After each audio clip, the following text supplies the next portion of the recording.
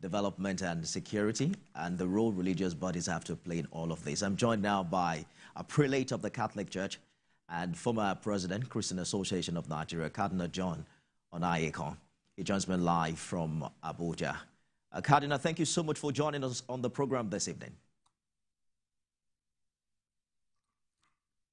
Thank you very much. God bless you. And congratulations, you have now joined the octogenarian club. How does it feel to be 80?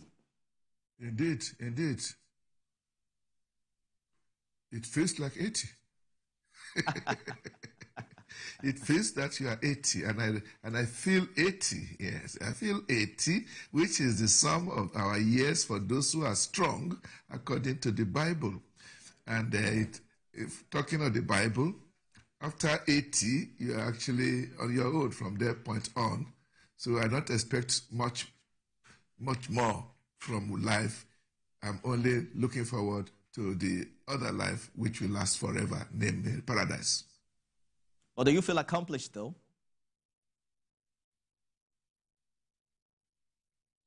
Cardinal, Well, I'm asking if you feel accomplished. I didn't come into this.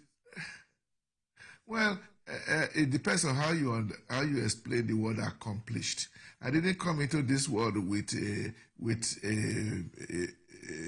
roadmap of what I'm going to do with my life.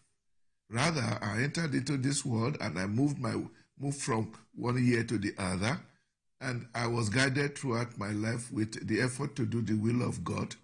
And I tried my best in whatever position God puts me.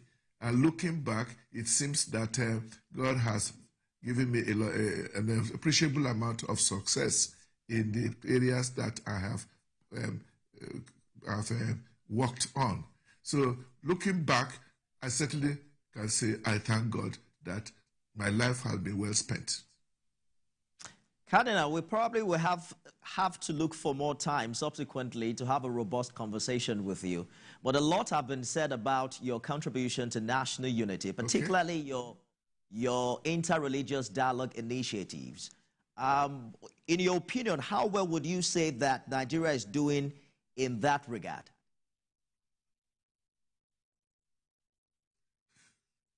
This is an area that really, really touches me to the marrow, to the bone marrow.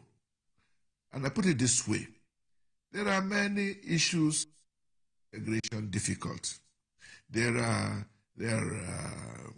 ethnic diversities. There are political dislocations. There are even historical problems that keep cropping up and making living together difficult. But now we are here. We also been told that our religious differences is being seen as part of the problem.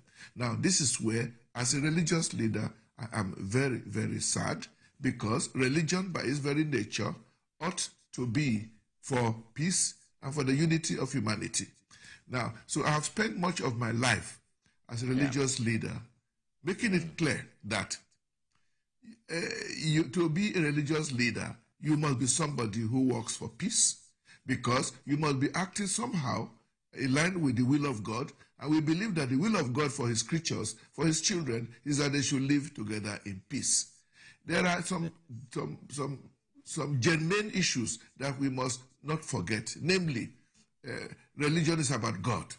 And the major religions in Nigeria, whether it is Islam, Christianity, or the African traditional religion, we all believe in one God. And this one God is the God of everybody. But at the same time, there are diversities of religion, and even diversities within some different religions. The question is, how do we manage to manage the religious differences within the context of a one God whom we all claim to worship? And Absolutely. In my opinion, I believe that it is not impossible to manage our religious differences, because the religious differences are only the human structures for our effort to access God's favor, and it takes different forms. I'm afraid we have completely run out of time, and we probably will just, we're going to ask our people to just hang out and hang on there and see whether we can continue this conversation, you know, at the top of the hour. But I've been speaking with Prelate of the Catholic Church and former President of the Christian Association of Nigeria, Cardinal John Onaiyekan. Thank you so much for talking to us